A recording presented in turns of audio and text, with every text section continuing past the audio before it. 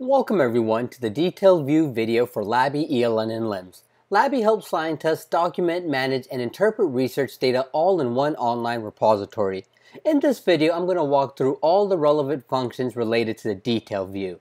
So first thing we'll do is open the detailed view of an experiment. We're currently on the list view for experiments. So simply click on the name of the experiment that you would like to open in detailed view. We'll select experiment 16 here for this video. And once you click it, the detailed view will open in a new tab as shown here. So here you'll see all the various sections within the detailed view. And with that said, Labii ELN and LIMS, the detailed view is built up with a collection of sections. So each section holds certain data of the record and uses a specific widget to display and edit the content. Now let me showcase on how to add a new section. You can add a new section by simply clicking the plus icon that's located above and below every section. So here we'll click the plus icon. Here you'll see the drop down list of widgets. You can select a widget here or click more widgets to explore the widget store. We have tons to choose from. For this video I will choose the rich text CK editor classic. And then here we'll leave the name the same, description, and we'll hit submit to add this widget. And once added, as you can see here, you can simply start typing into the editor. So I'll just do test editor. You can hit save. And right there, instantly we just added a new section and edited the content as well. Now one thing I wanted to mention is these menu icons that you see here. So with this menu icon, there are many more options for you as well. So you can change the section. So here, let's say if I wanted to change the section name. So right now it says overview. Let's change it to tutorial. We'll leave the description the same. Once you're done, you hit submit. And as you can see, we just changed the section name. Moving right along. If a widget is doing some data analysis and is taking time to finish, you would click the refresh section to check the status, and you can archive any section if you would want to discard or hide a particular section. And for the standalone feature, I like to demonstrate the standalone feature as it's very useful to the sections that require a big screen to view. So for an example, this box and whiskers plot file or picture and this gene bank file would be great for the standalone view.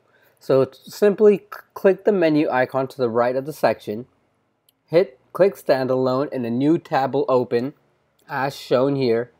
With the full screen view, very easy to see. You can still edit the name, description, you can still see the circular and linear model, and that's the standalone feature. Again, very useful for sections that require a big screen view. Now, moving right along, you also have, going back to the menu icon on any particular section, is the reset content. So you would do this, and it's most commonly used when duplicating from an existing record and the content of the section needs to be clean. You'd simply just click reset content. And then to go over these three, so to avoid certain widgets for all new records, the default value of a section can be saved and reused. So once the default section value is saved, the value will be loaded automatically when the saved section is created, and the table and the data is saved are specific to the table, widget, and section name. So let me show you how this works. Again, with just clicking back into the menu icon, and here you can see the 3 levels of default data that Labii provides. So save as my default, that's your personal level for your personal preference. And if you save it as a project default, that's specific to a particular project. And if you save it as an organizational default, that's specific to your entire organization. So with that being said, we'll move right along in regards to providing feedback. So in regards to providing feedback, you can use this function at any time to report problems or provide feedback for a particular widget and section. So to do so, let's say you want to provide feedback here. You would click the menu icon of the section, click report a problem, And here a new tab will open for you to submit a support ticket with any feedback or issues that you have. And we review all the feedback provided, and that's how we improve the platform and resolve any issues that you guys might be having. All right. We also have a help link for each widget. Let's say, for an example, you're not too familiar with the procedure widget. So here, simply click the menu icon, click help. A new tab will open and it will take you directly for the documentation for that particular widget for this video, which was the procedure and how to add steps. We have screenshots to ensure you know how to use the widget in a very efficient manner. Alright, and then moving right along, you also have the ability to collapse and expand the content of any section by simply clicking on the section header as shown here. And then you also have the ability to change the order of the section by dragging the section header. You can do that as well. And then also in regards to signatures, so if I move down here, so for sign the record, all records can be signed via the signature widget as I'm showing you here. So if I click the sign icon, the document would be locked from editing, but the read-only widget can be added to still display the data.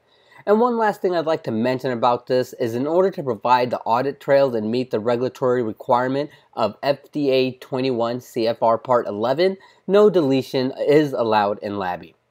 Now with that being said, there's still more to be shown here within the detail view. So if you scroll to the top, you'll notice the more drop down menu here. So click the more drop down menu. Here you can print this document into a PDF. Simply click print. You'll see the data nicely displayed in a PDF format. And if you scroll on the top, this would all be updated with your company branding and logo as well. And then going back to the more drop down list, you can also click request if you wanted to send a request to other members on your team to have them fill in any certain type of values or data.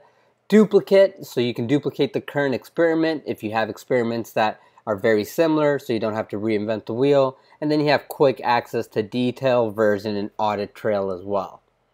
Alright, and then we have the sidebar here.